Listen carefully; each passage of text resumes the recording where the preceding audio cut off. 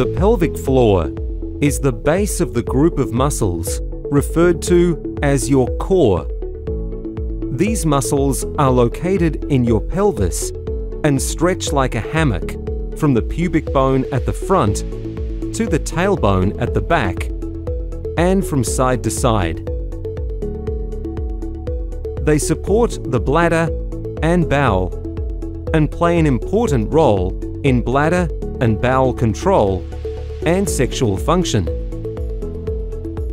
If your pelvic floor muscles don't work well, you may leak when you do things like coughing, sneezing, lifting, laughing, or exercising. To stop this from happening, you need to switch on your pelvic floor muscles.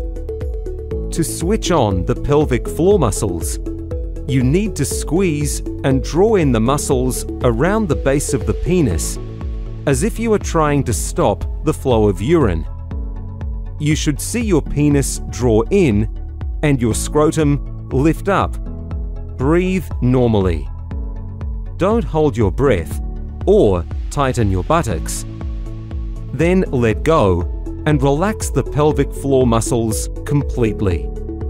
Notice, as the pelvic floor muscle tightens, the anal passage closes. The same action happens to the urethra.